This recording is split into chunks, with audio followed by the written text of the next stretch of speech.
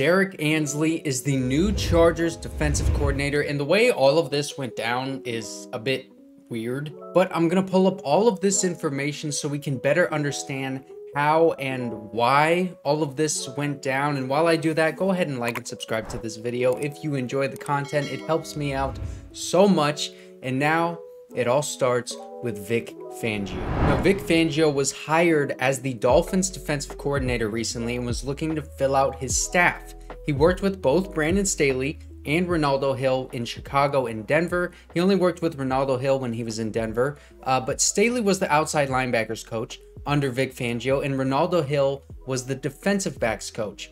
Vic Fangio reached out to Renaldo Hill and was able to hire him as, I'm assuming, the defensive backs coach in Miami, convincing him to leave his coordinator job and step back down to position coach. So why is he going to Miami to get his job demoted under Vic Fangio? Well, I think the reason that Renaldo Hill is leaving is because he knows that Vic Fangio is not going to be a defensive coordinator for long. In the same way that I think Kellen Moore is going to be a head coach soon, the same goes for Vic Fangio. He's too good to be a coordinator for so long. And Renaldo Hill would likely be the next man up in Miami when that happens, given his experience as a former NFL defensive back. He played 10 years in the NFL, and 2 of those years actually he played with the Dolphins, but also his experience as already being a defensive coordinator in the NFL. But the reason that he is leaving to possibly have the opportunity to become a defensive coordinator again is because he wants to have total control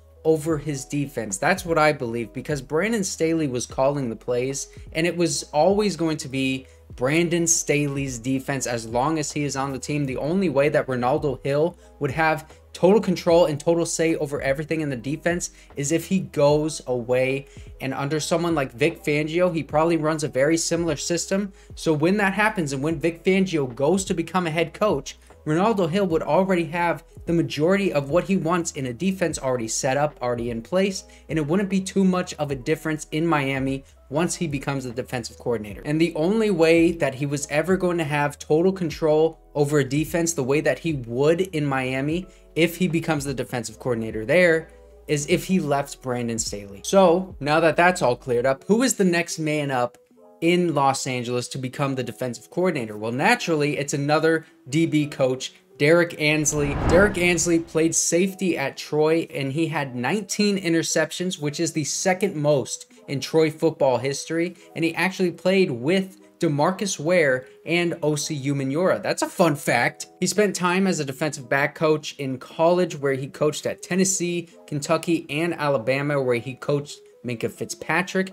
before becoming the defensive coordinator in Tennessee in 2019 until he became the defensive backs coach for the Chargers. So now we don't have a secondary coach. Well, you just promote the assistant secondary coach, Tom Donatel, who is actually the son of the Vikings defensive coordinator, Ed Donatel, to become the DB coach. And now we don't have an assistant secondary coach. If they want to go hire one, I'm sure they can. It's not as important as getting guys like a defensive coordinator and a DB coach. And I think it's not going to change too much. This defense is not going to be very different because it still aligns with what Brandon Staley wants. And again, the reason why I think Renaldo Hill left in the first place is because this is Brandon Staley's defense, and it always will be. The biggest difference to this team that you're going to see from all of these coaching changes is going to be the Kellen Moore hire. That is 100% certain. We're going to see so much better, so much more creativity. There's so much room for creativity. But let me know what you guys think. I know a lot of you wanted Renaldo Hill fired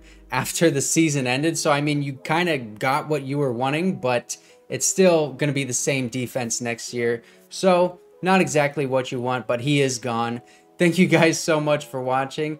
Hope you enjoyed this video. Make sure to like and subscribe if you did, and I will see you guys next time.